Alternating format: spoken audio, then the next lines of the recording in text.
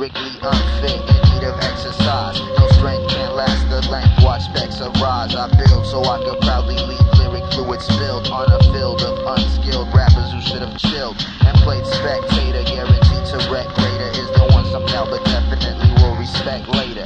When they wake up and realize what I make up puts a stop to the madness on the mic and allows my crew to take up enough time with rough rhymes, accumulating props, constantly uplift while others escalating stops and drops at the expense of a solid rap artist. Instead of being the hardest, I'd rather be the smartest and recognize for what lies behind my eyes. Gray matter computes way fatter, I analyze who I am. Is terror on a task, scan for a track, explore rap styles and take command. I stand not alone but with a brainstem battalion.